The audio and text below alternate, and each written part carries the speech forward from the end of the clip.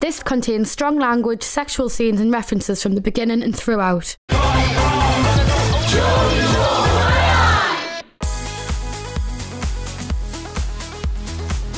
My first impression of Steph is I feel like she looks like a party girl and I feel like she's going to have a lot of banter. I think me and her are going to get on. Ditzy, she's a bit away with the fairies. Loud, party girl. She's got a lot of hair.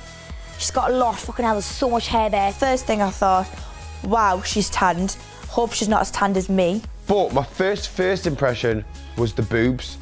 They walked in before she fucking did. The first thing I seen was her tits, and she had a very big pair of tits. She's a proper Geordie. I do really like her. I can't wait to get to know her a little bit more. I know Steph very well. We used to text ages ago and we have had a cheeky neck on.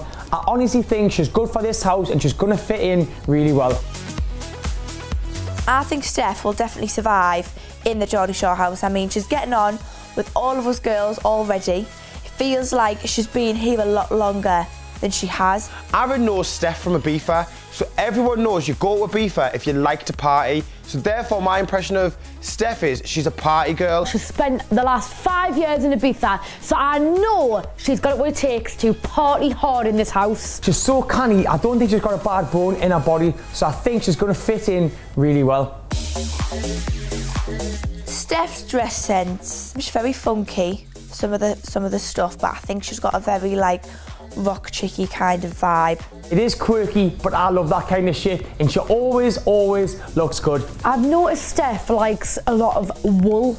She wears wool jumpers, wool cardigans, wool hats, even wool slippers. When Steph first walked into the house, all I seen was this white dress with her tits on show.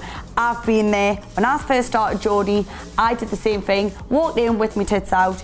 Give it a couple more weeks, that girl will be wearing a lot different clothes, so I'm excited to give her a little bit of a makeover. I just think she needs a little bit of help, and I think the girls are the right ones to do that for her.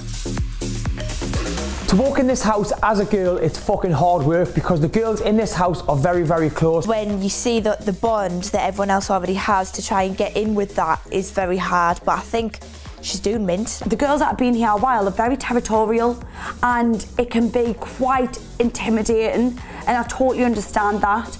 But for Steph, I feel like she can fit in really well. I think Steph is quite a lad's lad as well. Some arms, I think in a way she can be quite tomboy. So I think she's going to get on with lads great. I don't know if there's any boys that she fancies in this house right now, but the boys will probably try and graft her. There's a lot of girls in this house, but I feel like Steph brings like a breath of fresh air. Like I feel like she's a very loyal friend. I feel like I'm going to really enjoy her. I think having another girl like Steph in this house is just amazing because the more the merrier, and I feel like she could be a partner in crime. I do feel like she's going to bring a lot of energy, a lot of fun. She's really good to be around and she's got a good aura. And I don't think we're going to have much trouble with her. I just think she's going to be a really nice girl who I'll eventually call one of my sisters.